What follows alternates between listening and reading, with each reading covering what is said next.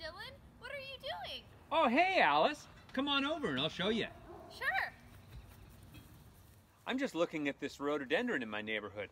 It's so beautiful and it's flowering so nicely, and I had a question. I wonder how well it grew last year. Cool. You know, one really nice way to measure how plants grow can be through measuring something called stem elongation. Whoa. Have you ever measured that before? I don't think so. Well, let's take a closer look. Okay. On a plant stem, often it'll have a set amount of growth that it'll produce in any year. And between years, it'll produce a nice bud scar. Whoa. On these plants, we can look and see the length of the stem in between growth scars to let us know how good the growing conditions were in a given year. Whoa. Or how much growth the plant gave. So on this rhododendron, for example, I have really dramatic examples where I have green stems and brown stems that almost look like the bud scar, but they're not. The actual bud scar is a circular area right around the stem. Let's zoom in for a closer look. Here you can see a branch stem with a really clear scar down at the base of the stem. As I move down the former stem, I see another circular scar down at the base of that stem. And then as I move further down, yet another scar. So how old is it? Well, there's no telling how old it is just from the scars, but what I can do is tell how well it grew in any given year. I take my handy ruler. I can measure the length of the stem between individual increments. Whoa. This is getting, whoa, unruly.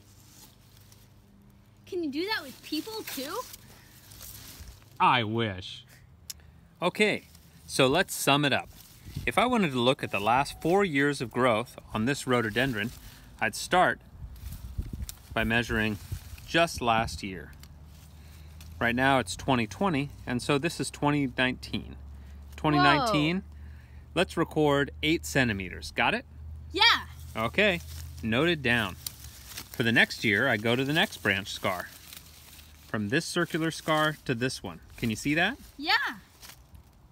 Looks like, again, it was just 8.2 centimeters. Whoa.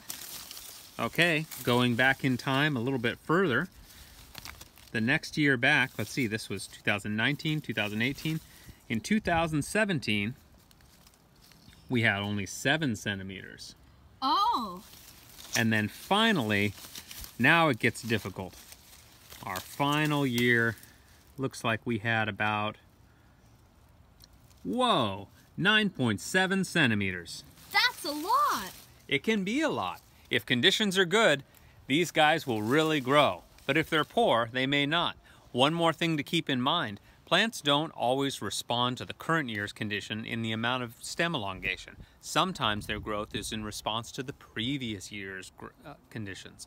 For example, if there's a really poor year, the plant may determine that the next year must be poor too. And so they'll decide that they'll pre-program essentially for the next year's growth to be lower. So Whoa, the following that's so year, cool. plants are amazing.